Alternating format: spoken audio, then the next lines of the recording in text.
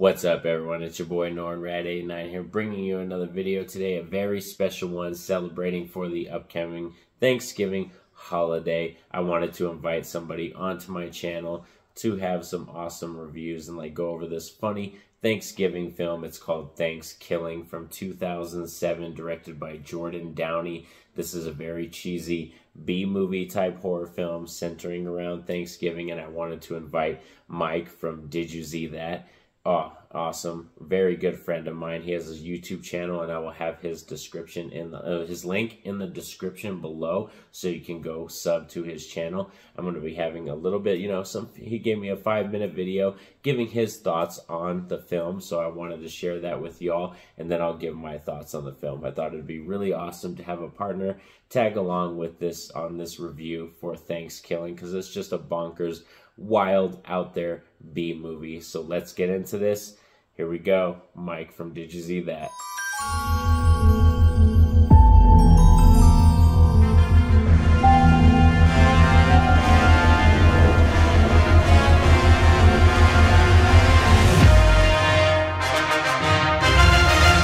Hey Noran, what's going on, man? Thank you so much for inviting me over to appear on your channel for this collaboration for Thankskilling. For anyone who doesn't know, Noran's appeared on my channel before on Z Talks, a weekly live stream that I do, but we've actually never really collaborated on a movie before. So Noran reached out to me, so thank you, brother, for reaching out. And he said, Mike, do you fancy reviewing Thankskilling?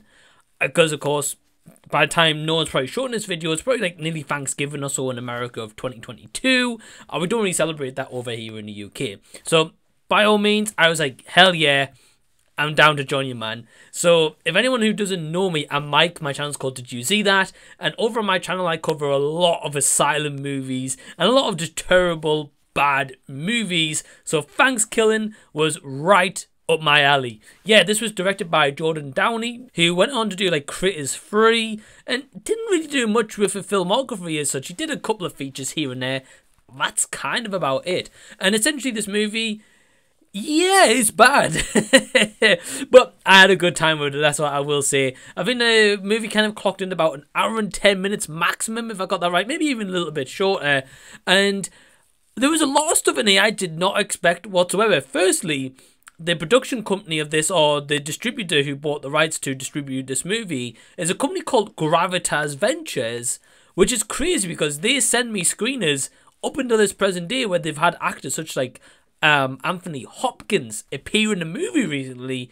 But it's nice to see that kind of beginnings as such in the year 2008 time, where this movie had a budget of $3,500, and it clearly shows as you're watching this movie throughout. Yeah, this movie is a stinker, I'm not gonna lie. There's terrible music used in here, kind of pop punk music, or that early kind of 2000 music, but sometimes amped up over where you can't even hear the actors speak, or whether it is the cinematography where it's just all over the place. Whoever is behind the camera is just not capturing a shot that great whatsoever.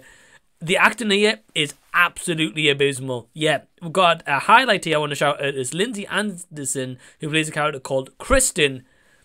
Yeah, that was bad. It literally felt as if they were more stiff than a wooden chopping block, and it just felt as if they were maybe looking off to the side, reading out a prompter over here and being oh, that's my line, cool, I'll read that now. Yeah, there was no emotion behind the performances whatsoever here. It was laughably bad, but I found myself cracked up quite a few times. One other thing here that I did not expect was the turkey talks. Yeah, I was like, what? I was like, this turkey talks? I mean, the animatronic or the puppetry or whatever they use for the turkey here, I like that. And I did not expect to talk, but then this turkey does swear. I was like, bravo. I was on board from there. There's a lot of turkey jokes being stuffed or cranberry. The turkey performing sex on a woman. Yeah, I was like, what the hell is this movie? This turkey does everything and it is absolutely bonkers. And I really enjoyed it. I just thought that this was so bad. It's a bad movie, don't get me wrong. But it was just so funny and cheesy and corny all at the same time. And then that last shot of the movie really threw in a pleasant surprise, and I was like, okay, So that's where we're going here, right? Okay. Yeah, this movie was a absolute blast. I had fun with it. Yeah, if I'm overall kind of like going to rank this movie and be like, oh, is this a great movie? No, I'd probably give it like half a star. But because I had fun with it, I would definitely rank it a lot higher. So Nora, my man, thank you so much for having me on. This is a blast. I didn't even know about this movie. So this was certainly a very pleasant surprise for me. And I think they made another 1 or 2 movies after this one. I'm not really too sure, but definitely going to be on board and definitely going to have to maybe collab with you to cover the other movies. That would blast. Maybe a Thanksgiving annual treat for your audience, I guess. Me and you collab on a Thanksgiving movie. Who knows? We'll have to wait and see. But Noran, thanks so much for having me on, man. This was an absolute blast. I just appreciate you reaching out to me and want me onto your channel. And I hope you and all fellow Americans have an absolutely amazing Thanksgiving of 2022. But peace out, brother. See you next time. Thank you, Mike, for all your awesome thoughts and your feelings on this movie. Pretty much all in the same vein as me, you know what I mean? This is a very B-movie type horror film. You know, it's not meant to be taken seriously. Like, when you go watch this film, you're definitely not meant to take it seriously. You know, the creators, the way they designed this film. But I love this because when you watch these kind of films, these are the kind of movies that you show people, like, anything's possible. Like, if somebody's, like, out there doubting themselves, or they're feeling like, oh, I can't do this, I'm not going to be able to make movies or write content. No, you can do anything you want for real. Like, you know what I mean? Any kind of content you can do in terms of movies, you can put out there and people are going to digest it. And I know, like I said, this is a very silly, wild, out there movie that is a bad movie on purpose, but it does so good at being bad that it becomes good. And my favorite element of this is being what Mike said in his review, the talking turkey. Like, I thought that was awesome. The fact that it's a possessed turkey and he's going around killing people, like the fact that he talks and he drops like silly one-liners, even though they're not as good as Freddy or say one-liners like Chucky, some amazing horror icons that have some great horror one-liners. They're not that epic, but it still hits hard. And the fact that the creators and writers of this film, they commit to the idea. And that's one thing I want to say for sure, is when I'm down for a shitty, bad, wild movie, is one thing is if the creators and writers commit to it, it's going to be a lot more fun. If it's like, oh, we're trying to be serious, but we have this very ridiculous shit going on and very ridiculous storylines and characters that are horrible at acting. No, if you have that stuff in your film, you got to lean into it and really, you know, immerse yourself in that and just bring it to life. And people are going to have a lot more fun with your film because they're not going to go into it with that whole, like, I'm critiquing this film, I'm like, you know, trying to digest this film like I'm an Oscar winner. You know, nothing like that. You're going into it just having a bonkers good fun time. Plus the dialogue in this film, like I said, it's a very bad B-movie type film. The dialogue is just gonna eat you up because it's like something so bad that you're like, as you're watching it, you're like, oh my god, like I could have written something more potent, something more emotional than this. But then, like I said, the fact that it's so just surface level and it's cheesy and it's like, here comes the stuffing, it's like, you know, silly stuff like that, you know what I mean? That kind of stuff plays into factor in this movie, and it's like, that's what you love about it. It's like, you're gonna get a talking turkey that's gonna drop silly, vulgar one-liners while he's killing people. Like, to me, sign me up. Like, if this was a theater experience and they were like, this is your theater movie, this is your I'm like, you know, sign me up. I'll buy a ticket. And one thing I must say is I'm excited about this is Thanksgiving it's one of those holidays that doesn't have a lot of horror films that center around it, you know what I mean? So it's kind of like you got to pick and choose, like, you know, what kind of ones you want to dive into. And Thanksgiving, I was just very surprised that it's a film out there. It's been out there for a while, like I said, 2007.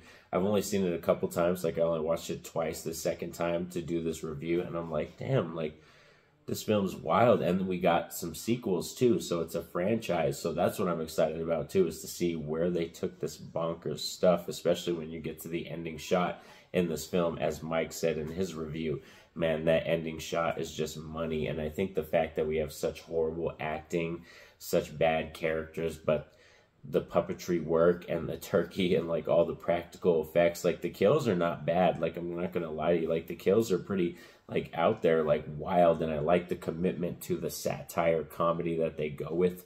My favorite one is probably when the turkey actually does kill one of our characters' father, and like wears his face kind of like, you know, Texas Chainsaw Massacre Leatherface style, and like is actually able to convince the people coming over to the house that it's the dad. Like it's just stuff, like I said, you're not meant to take this seriously. And I know this is a film that's not for everybody. This isn't going to be one of those movies that you just recommend to any old fan, you know, or anybody like out there on the street.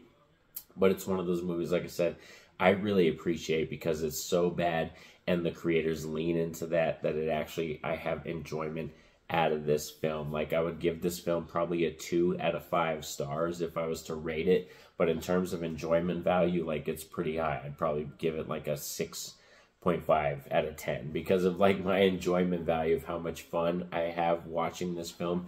And I'm definitely going to have to return to this film probably every Thanksgiving time. Around that time I'll be returning to this film. So yeah, thank you so much. Like Mike from Did You See That? Like I said, I'll have his link in the description so you can go sub to his channel and check out his content.